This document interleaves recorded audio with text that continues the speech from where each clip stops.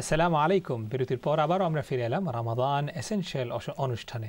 সঙ্গে আছেন east London মসজিদের সম্মানিত ইমাম এবং খতিব শেখ আব্দুল কাইয়ুম। আপনাদের প্রশ্ন নিচ্ছেন, উত্তর দিচ্ছেন, এবং আপনাদের যদি কোনো ধরনের জিজ্ঞাসা থাকে মাসলা মাসাইল সংক্রান্ত, আপনারা কল করতে পারেন। সরাসরি স্টুডিও লাইন নাম্বারটি হচ্ছে 028-523-4111। পাশাপাশি আপনারা যারা ডোনেশন করতে চাচ্ছেন RFC-তে, ডোনেশন হটলাইন নাম্বারটি টিভি স্ক্রিনের নিচে আছে উইথ ডিটেলস। তারপরে আপনাদের রেফারেন্সের জন্য বলছি 028-523-1666। ইনশাআল্লাহ আপনারা আপনাদের ডোনেশন এবং আপনাদের কলকে অব্যাহত রাখবেন। এই সেগমেন্ট আমি শুরু করতে চাচ্ছি কল নিয়ে। প্রচুর কল লাইনে আছেন। প্রথম কলার এই সেগমেন্টের কে আছেন লাইনে? আসসালামু আলাইকুম। জি ভাই, প্রশ্ন করুন। সেখানে আমার তিনটে প্রশ্ন ছিল। জি, একটা হাদিস সম্পর্কে। প্রথম প্রশ্নটা হলো যে নবী করিম সাল্লাল্লাহু আলাইহি ওয়াসাল্লাম একদিন সাহাবাদের নিয়ে নাকি বসেছিলেন, তেমন সময় একটা লোক আসলো, অসুস্থতা নিয়ে কথা হচ্ছিল। লোকটা বলছিল না আমার কখনো জ্বর হয়নি। তখন নবী করিম সাল্লাল্লাহু আলাইহি ওয়াসাল্লাম বলছে তোমার কি কখনো মাথা ব্যথা হয়েছে? সে বলছে মাথা ব্যথা কি জিনিস আমি জানি না। তারপর লোকটা চলে গেছে। তো নবী করিম সাল্লাল্লাহু আলাইহি ওয়াসাল্লাম নাকি বলছে যে তোমরা যদি কোনো জাহান্নামীকে দেখতে চাও তো একে দেখো। এই হাদিসটা কতটুকু সহিহ? ঠিক আছে, ক্লিয়ার হয়েছে। সেকেন্ড প্রশ্ন হচ্ছে যে যখন আজান হয় তখন মজলিসে কিছু লোক থাকলে আজানের উত্তর কি একজন দিলে হবে না সবাইকে দিতে হবে? ঠিক আছে। থার্ড প্রশ্ন হচ্ছে যে তারাবি নামাজ 8 রাকাত এবং 20 রাকাত, তো 8 রাকাত পড়ার পরে যারা 20 রাকাত পড়ে না তাদেরকে কি বলা যাবে যে বাকি 12 রাকাত আপনারা পড়তে পারেন কিয়ামুল লাইলের নিয়তে, তারাবি নিয়তে না? ঠিক আছে, ইনশাআল্লাহ। বহুবার এই প্রশ্ন, শেষ প্রশ্ন সবসময় আসে। অসংখ্য ধন্যবাদ। তারপরে আমাদেরকে রিমাইন্ডার দিয়েছেন রমাদান এসেনশিয়াল। ইনশাআল্লাহ শুনুন, শেখ উত্তর দিচ্ছেন। আপনার প্রথম প্রশ্ন যদি শুরু করি, যে হাদিস সম্পর্কে উনি জানতে চাচ্ছিলেন অথেন্টিক। হাদিসটা অথেন্টিক, হাদিসটা সহিহ। উম্মে মালদাম তাকে বলা হয়েছে যে তোমাকে এরকম কিছু হয় কি না, সে বলেছে না হয়নি। তো এর অর্থ হচ্ছে এই যে অসুস্থ না হইলেই লোকেরা জাহান্নামী হয়ে যাবে এটা নয়। এইখানে মেসেজ হচ্ছে যে লোকটার আমল নিশ্চয়ই ভালো ছিল না অন্যান্য, আর যদি আমল কিছু খারাপ থাকেও আর লোকদের যদি কিছু অসুস্থতা হয় তাহলে কাফারাতে যুনুব, গুনাহগুলো খসে যায়, ঝরে যায়, পড়ে যায়। তো বেচারার আমলও ভালো না আর গুনাহও আছে। এখন আমলের কাফারা হওয়ার জন্য রোগ বালাই কিছু ঘটেও নাই। তো এইগুলোর কারণে মানে সব মিলিয়ে তার অবস্থা হচ্ছে যে সে জান্নাতে যাওয়ার মতো আমল তার হয়নি। বোঝা গেছে। তো এর অর্থ এই কনক্লুশনে যাওয়া ঠিক নয় যে অসুস্থ না হলেই সে জাহান্নামী হয়ে গেল।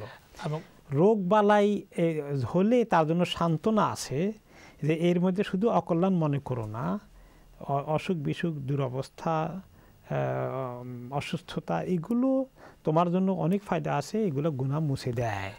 এই সুসংবাদটাই মেইনলি দেওয়া হয়েছে হাদিসে। জি, আপনার অ্যাটেনশনটা আনতে চাচ্ছিলাম যে আইয়ুব আলাইহিস সালাতু ওয়াস সালাম উনি তো নবী ছিলেন, কিন্তু তারপরে he had to go through lot of sufferings. এখন আমাদের এখানে কথা হচ্ছে, একটি সাধারণত কথা শোনা যায় যে হয়তো অনেক মানুষ, অনেক দুর্বলতা, অনেক অসুস্থতা, তা তার হয়তো যারা তার এগেনস্টে বা তারা যারা মানে ভিউ রাখে না বা তার সাথে হয়তো কোনো এনিমিটি আছে, তারা বলবে দেখছো আল্লাহ শাস্তি দিচ্ছে তাকে। এই যে এইরকম কথাবার্তা, উভয়টাই রং, উভয়টাই রং। এখন আমরা নবী করিম সাল্লাল্লাহু আলাইহি ওয়াসাল্লাম সুস্পষ্টভাবে জানতেন যে এই লোকটার ভিতরে এমন কিছু গুনাহ আছে যার ভিত্তিতে তিনি বলেছেন। এখন ওইটা উভয়টাই বলি আমি। এখন আমি যদি একজন লোককে দেখি তার মোটেই অসুস্থ হয় না, আমি এটা বলতে পারি না যে ওই ব্যক্তির মতন আপনার অবস্থা হবে। আচ্ছা, not a right. As opposite যেটা আপনি এক্সাম্পল নিয়ে এসেছেন যে কেউ এরকম অসুস্থ আবার অসুস্থ লেগেই আছে, বিপদে পরে বিপদে লেগেই আছে, লোকটা তোমার নিশ্চয়ই তোমার কোনো খারাপ আমল করছে, আল্লাহ তোমার শাস্তি তোমাকে অভিশপ্ত করে ফেলেছে, এইরকম এক ধরনের স্টিগমা দিয়ে দেওয়া, এইগুলো কিন্তু আমাদের লোকেরা অনেক সময় করে থাকে, কোনোটাই ঠিক না। যদি আমরা কামিং টু দিস হাদিস ইজ সহিহ, অথেন্টিক, কিন্তু এর মধ্যে আমি মনে করি যে মেসেজটা তিনি দিতে চেয়েছেন যে অসুস্থতা হলে যেন মন খারাপ না করি। বুঝছি, এখানে আমাদের গুনাহ মাফ হয়ে যাওয়ার সুসংবাদটা আছে, এটাই মিন করা হয়েছে মেইনলি। অসংখ্য ধন্যবাদ। তারপরে প্রশ্ন হচ্ছে আজান নিয়ে, মজলিসে যদি একজন রেসপন্ড করে দেন। এটা আমাদের দেশে একটা কমন মিস্টেক। কখনো কোনো কোরআন হাদিসে সালফে সালেহিনের আমলে এমন পাওয়া যায়নি যে সবার পক্ষ থেকে অন বিহাফ অফ এভরিবডি একজনের উত্তর দেবে।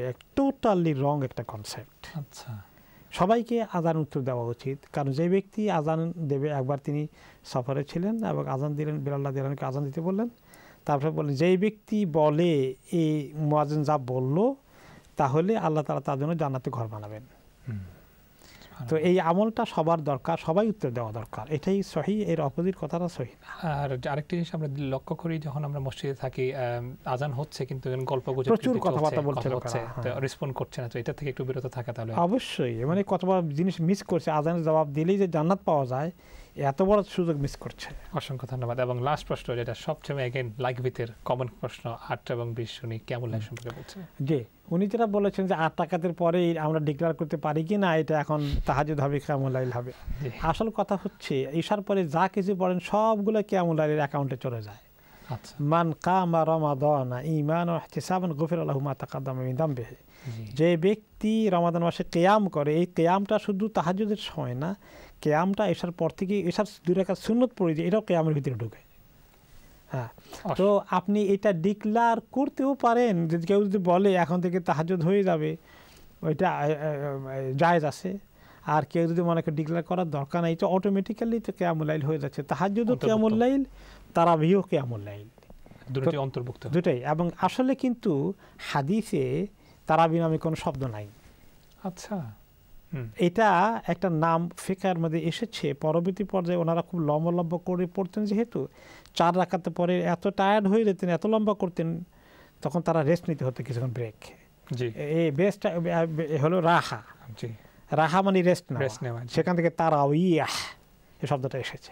অসংখ্য ধন্যবাদ। আপনি দেখবেন এখন মক্কা মদিনাতে যখন অ্যানাউন্স করে এসার পরে সালাতুল কিয়াম আসাবাকুমুল্লাহ, যে কিয়ামের সালাত হবে, তাই না? তারা এটাই বলে। কাজেই এই শব্দের টার্মিনোলজির মধ্যে কিছুই আসে যায় না, সবগুলোই কিয়ামুল লাইল। অসংখ্য ধন্যবাদ। আশা করছি ভিউয়ার আপনি আপনার প্রশ্নের উত্তর পেয়েছেন। দেখি পরবর্তী কলার কে আছেন লাইনে। আসসালামু আলাইকুম। আসসালামু আলাইকুম। ওয়ালাইকুম আসসালাম ওয়া রাহমাতুল্লাহ। জি, একটু জোরে বলুন, আমরা শুনছি। প্রশ্ন করুন। হ্যালো, আসসালামু আলাইকুম। ওয়ালাইকুম আসসালাম ওয়া রাহমাতুল্লাহি ওয়া বারাকাতুহু। জি, আমার একটা প্রশ্ন ভাই। জি, আগে অনেক আগের কথা যেন আমরা যেন কয়টা। জি, আপনি অনুরোধ করছি আপনি টিভিতে আমাদের কথা শুনবেন না, কারণ কথাটি কিন্তু রিপিট হবে, কারণ there is a delay। আপনি সরাসরি কথা বলুন ফোনে। টিভি ভলিউমটাকে কাইন্ডলি কমিয়ে দেন। জি, সরাসরি ফোনের মাধ্যমে কথা বলেন, ইনশাআল্লাহ আমরা শুনতে পাবো। আগে যেন কয়টা 40 বার ইয়াসিন সূরা পড়লে একটা কোরআন শরীফের খতম হতে। এখন তো আমরা জানি এগুলা করা বিদআত। আচ্ছা, এখন এখনে যদি নিয়ত করিলেন, ইন্টেনশন করেন যে না 40 বার ইয়াসিন সূরা পড়বা, এখন তো জানলা বিদআত, তখন যদি এগুলা না পড়েন কোনো কিছু গুনাহ বা কোনো কিছু হইবনি। স্পষ্ট। আর কোনো প্রশ্ন? আচ্ছা, অসংখ্য ধন্যবাদ। ইনশাআল্লাহ শুনুন, শাইখ উত্তর দিচ্ছেন। জি, এখন যখন কেউ যদি মানত করে ফেলে, তাহলে মানতটা পূরণ করা উচিত, কিন্তু এরকম মানত আর করবেন না ভবিষ্যতে আর করবেন না। যেটা মানত করে ফেলেছেন এটা পূরণ করে ফেলেন, 40 বার পড়ে ফেলেন। আর আগামীতে আপনি এরকম মানত করবেন না। কোরআন শরীফ বেশি করে পড়া। আমাদের দেশে একটা নিয়ম আছে, এই সূরা ইয়াসিন সূরা রহমান, সূরা ইয়াসিন সূরা রহমান সারাদিন পড়ো, এগুলো প্রত্যেক দিন পড়ো। আসলে কোরআনকে সাহাবায়ে কেরাম কিন্তু এরকম করে পড়তেন না। ওনারা শুরু থেকে শেষ পর্যন্ত বেশি করে পড়তেন, পরিমাণ বাড়িয়ে দিতেন, খতম করা নিয়ে তো পড়তে থাকতেন।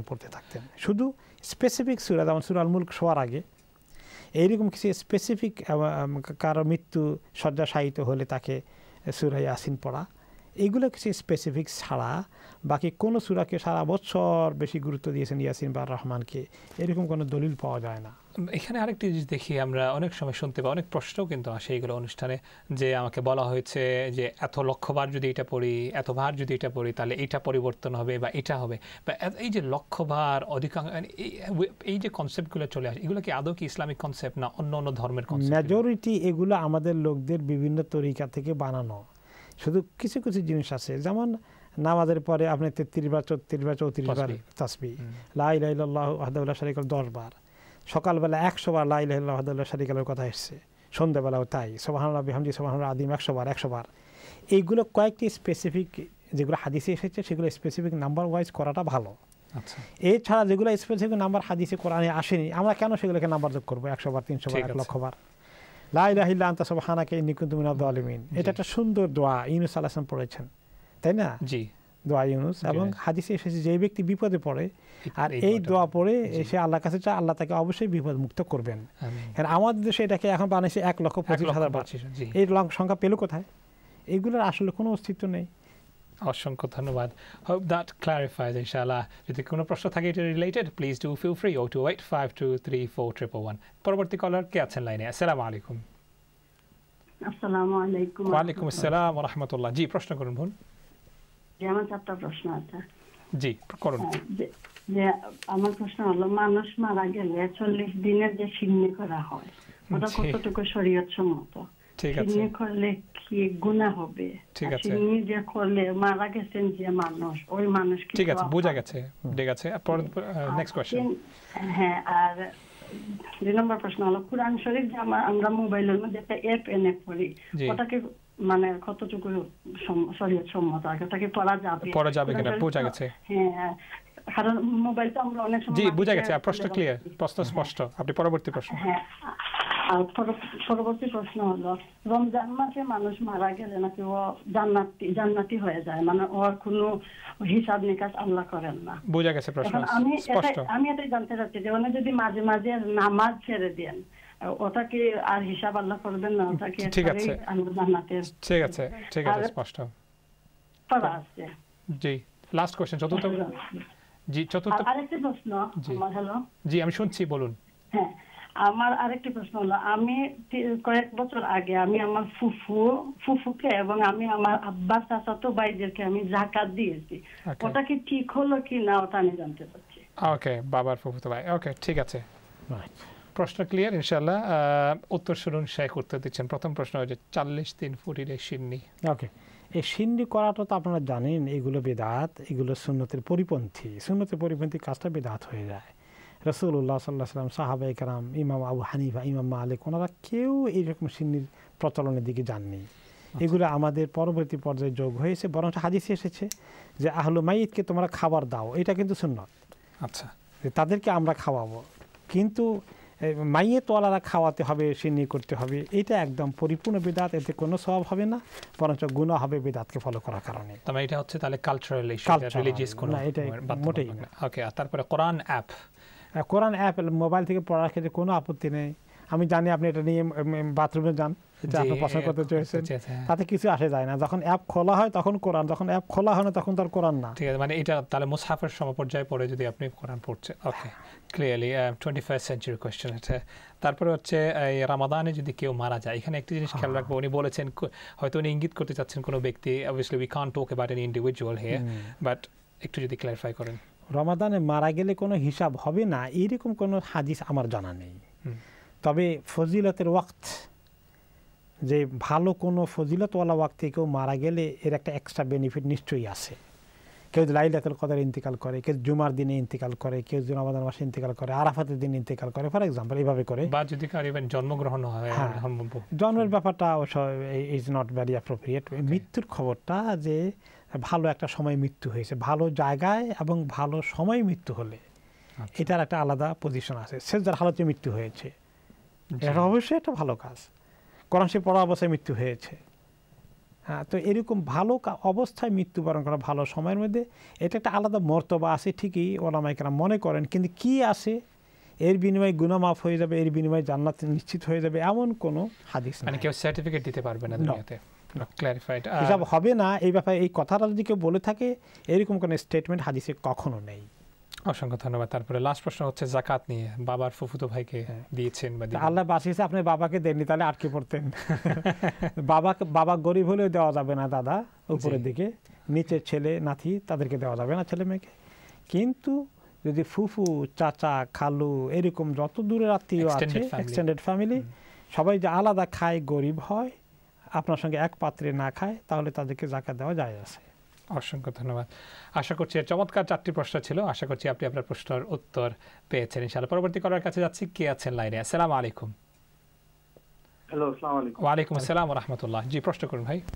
জি, আমি লন্ডন ডিসকাম থেকে বলছি। আপনাদের প্রোগ্রামটা খুবই সুন্দর এবং দেখার চেষ্টা করি, এবং বিশেষ করে আব্দুল কারীম সাহেব আমার অত্যন্ত প্রিয় একজন মানুষ, অত্যন্ত জ্ঞানী একজন মানুষ। আমার সালাম নিবেন। দোয়া করবেন আমাদের জন্য। জি ভাই, আপনার প্রশ্ন। আমার প্রশ্ন ছিল দুইটা। একটা হচ্ছে যে একটু আগে প্রশ্ন করেছিলেন সালামের জবাব কিভাবে দিতে হয় মসজিদে বা এমনি আমরা যদি বাইরে শুনি। এবং আরেকটা প্রশ্ন ছিল আমার, যে ধরেন আমরা অনেক সময় অজু করার সময়, যেমন আমার যেটা হয়, অজু করার সময় অনেক সময় পা তুলে, বেসিনে তুলে বা ইয়েতে তুলে ধুতে পারি না। তো সেই ক্ষেত্রে কি আমি হাত ভিজায় পা ভালো করে 3 বার মাসাজ করে নিলে কি অজু হবে কিনা? এটা কি বাসার ক্ষেত্রে বলছেন না কাজের ক্ষেত্রে বলছেন? বাসার ক্ষেত্রে বা কাজের ক্ষেত্রে। আমি মসজিদে, যেমন আমার পাড়ার যে মসজিদ যেখানে আমি সবসময় নামাজ পড়ি, সেখানে ধুতে পারি, কারণ সেখানে টেপটা অনেক উঁচা। কিন্তু বাসায় বা কাজে অনেক সময় দেখা গেছে যে বেসিনে আমরা বাথরুমটা পরিষ্কার না, কাজে স্পেশালি বাথরুম পরিষ্কার না, তো ওখানে জুতা খুলে আবার বুঝা গেছে। প্রশ্ন স্পষ্ট। আর কোন প্রশ্ন নাই? অসংখ্য ধন্যবাদ। ইনশাআল্লাহ জি, প্রথম সালামের জবাবে মসজিদের ভিতরে, সালামের জবাব মসজিদের ভিতরে দিলে একটু আস্তে দিবেন, সালামও আস্তে দিবেন, অন্যদের ডিস্টার্ব না হয়ে যায়।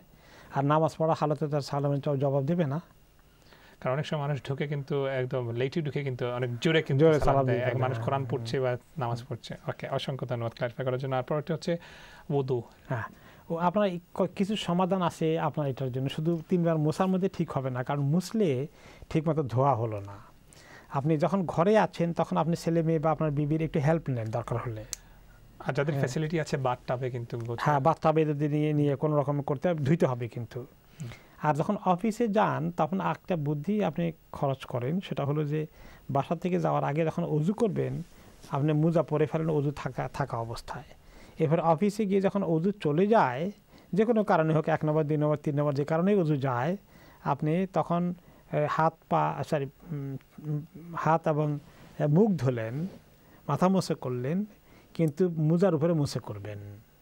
মোজার উপরে মোছা করা জায়েজ আছে, ঠিক আছে। সুতার মোজার উপরে কেউ ইখতিলাফ করেছেন, কিন্তু তিরমিজির সহিহ হাদিস আছে যে সুতার উপরে মোজার উপরে মোছা করা যায়। কিন্তু এখন এমন অবস্থায় আছে, মনে করেন আপনার মসজিদে যাচ্ছে, আমার প্লেন্টি অফ টাইম আছে বা ঘরে প্লেন্টি অফ টাইম আছে, তারপরে মোজা খুলছি না, তখন উত্তম কোনটা? না, এটা জায়েজ আছে, যেটা শুধু জায়েজ আছে, এবার এক্ষেত্রে কোনো অবজেকশন নেই। অসংখ্য ধন্যবাদ। আশা করছি প্রিয় ভিউয়ার আপনি আপনার প্রশ্নের উত্তর পেয়েছেন। পরবর্তী কলার কি আছে লাইনে? আসসালামু আলাইকুম। হ্যালো, আসসালামু আলাইকুম। আসসালামু আলাইকুম। ওয়া আলাইকুম আসসালাম ওয়া রাহমাতুল্লাহ। জি, প্রশ্ন করুন ভাই। আমি একটা জিনিস চাইছিলাম হুজুর কাছে, যে একটা উযু পড়লাম, পড়িয়া নামাজ পড়তাম, একটা যদি উল্টা না মুখে দিলাই, উযু দিটা রই পড়লাম ঠিক হয়ে গেছে। আপনার স্পষ্ট হয়েছে? আমি ক্লিয়ার হয়নি, আস্তে আস্তে বলেন, একটু আস্তে করে জোরে করে বলেন, আমরা শুনি। আবার বলেন কাইন্ডলি। উযু যদি করি, উযু করা বাদে রাস্তা যদি মনে করেন আয়নাত মুখে দিলাই, আচ্ছা এটা কি বলতে চাইবো কি? ঠিক আছে, ঠিক আছে, প্রশ্ন বুঝে গেছে। আর কোনো প্রশ্ন? ঠিক আছে।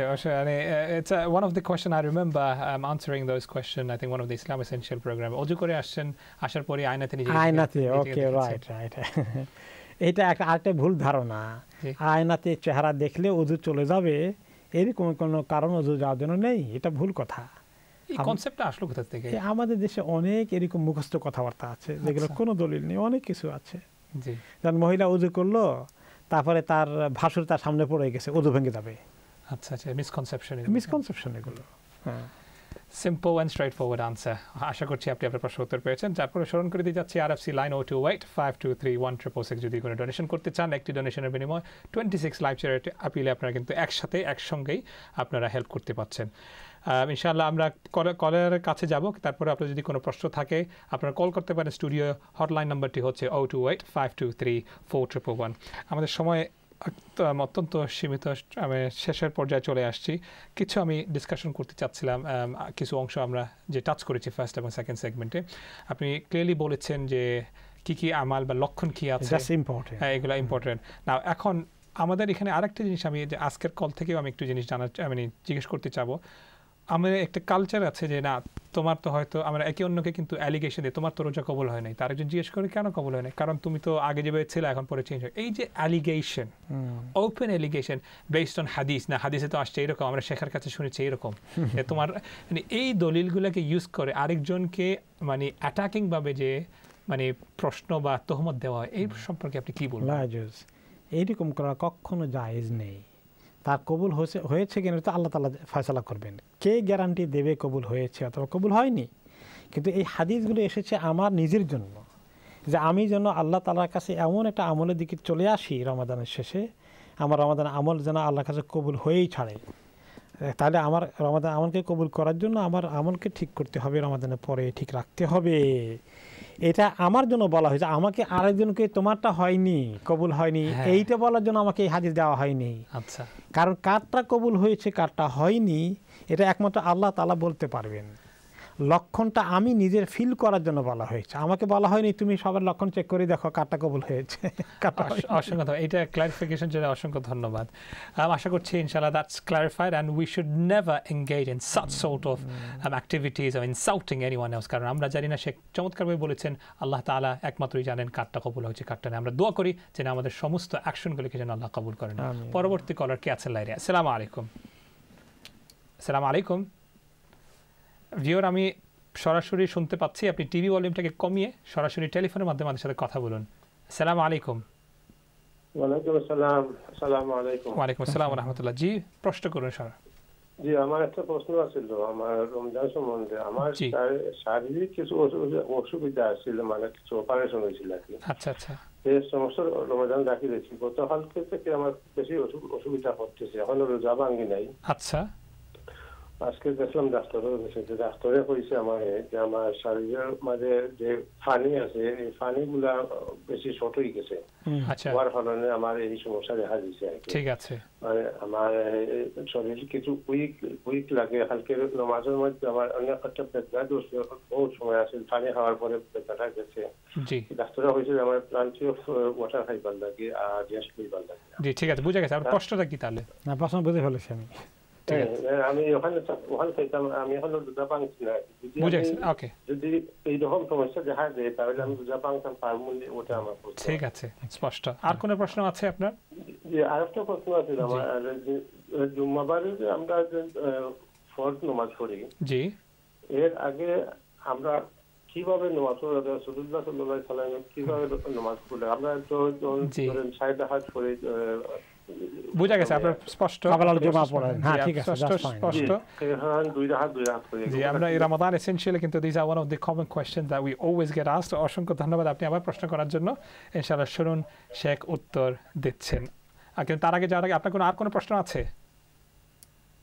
ওকে, দ্যাটস অল। প্রথমে যে উনি বলেছেন অসুস্থতার কারণে, আপনার যে অসুস্থতার কথা বলেছেন আমি যতটুকু বুঝতে পেরেছি আপনার জন্য রোজা ভাঙা কমপ্লিটলি অ্যালাউড। আল্লাহ তাআলা কোরআনে পাকে বলে দিয়েছেন যে যাদের অসুবিধা হয়ে যায় তারা রোজা ভেঙে ফেলবে অসুস্থতার কারণে। যদি আল্লাহ তাআলা আপনাকে রিকভারি করে দেন, আপনি শীতকালে ছোট দিনে রাখতে কষ্ট না হয় তাহলে কাজা করবেন, আর সেটা কষ্ট হয়ে গেলেও আপনি মিসকিন খাওয়াই দিবেন, ফিদিয়া দিয়ে দিবেন। আপনি রোজা রাখার এই শরীরের উপরে জুলুম করা এটা ঠিক হবে না।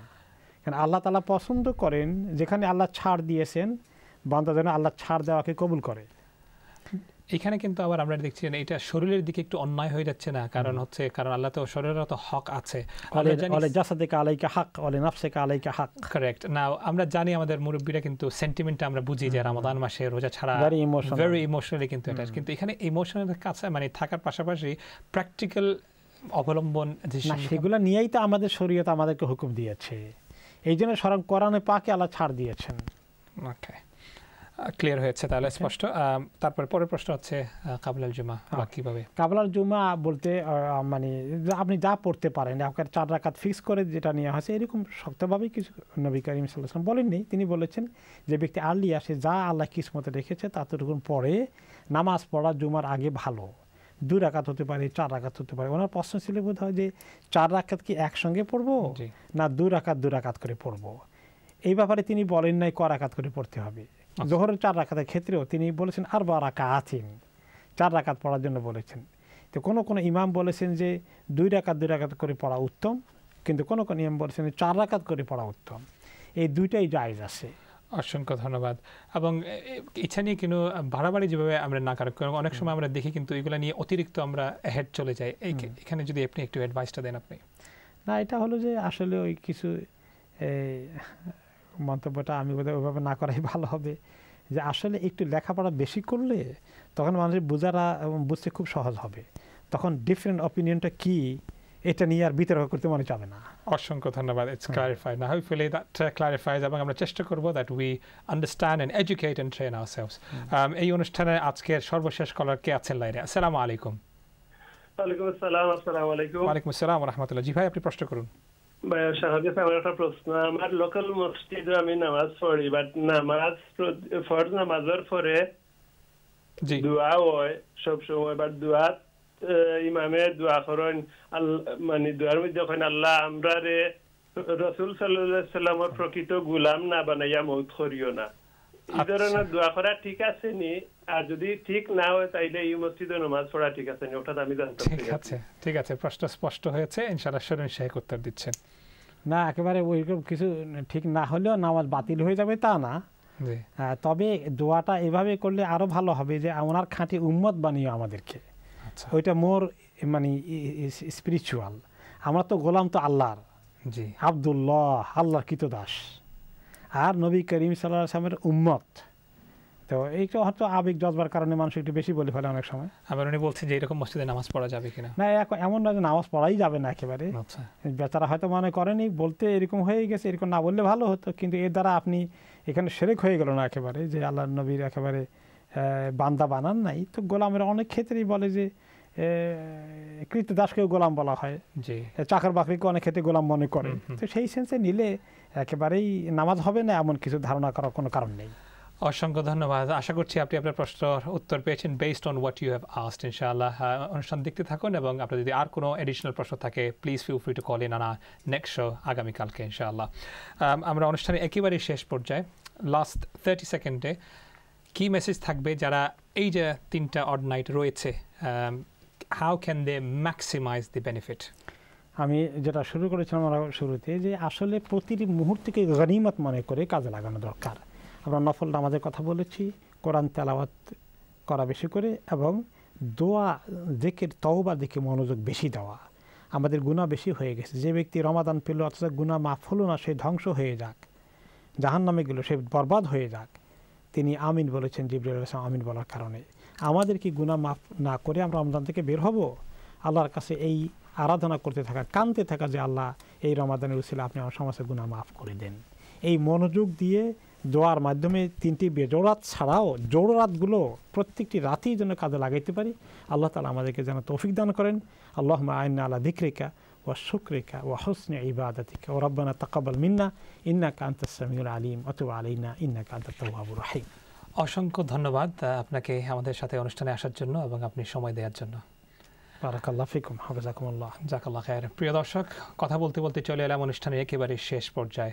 শেখ যেভাবে বলেছেন, একটি জিনিস আমি আপনাদেরকে সামারাইজ করে বলতে চাচ্ছি, যে আমরা সবাই let us educate আওরসেলফ, let us train আওরসেলফ, let us indulge in the habit of maximizing our knowledge. তারপরে ইনশাআল্লাহ আমরা সঠিক জ্ঞান অর্জন করতে পারবো, and perhaps then we'll be able to share those lights with others. পাশাপাশি আপনারা যারা ফোন করেছেন মেডিকেল ইস্যু নিয়ে, আপনারা সরাসরি কিন্তু যদি মেডিকেল ডাইরেক্ট কোনো ইস্যু থাকে, প্লিজ প্রফেশনাল কনসালটেন্ট বা জিপির আপনারা অ্যাডভাইস নেবেন, এবং ওই অ্যাডভাইস অনুযায়ী and also after the discussion with the qualified ulama আপনারা আপনাদের ডিসিশনটা নেবেন ইনশাআল্লাহ। আশা করছি এটা আপনারা মনে রাখবেন এবং খেয়াল রাখবেন।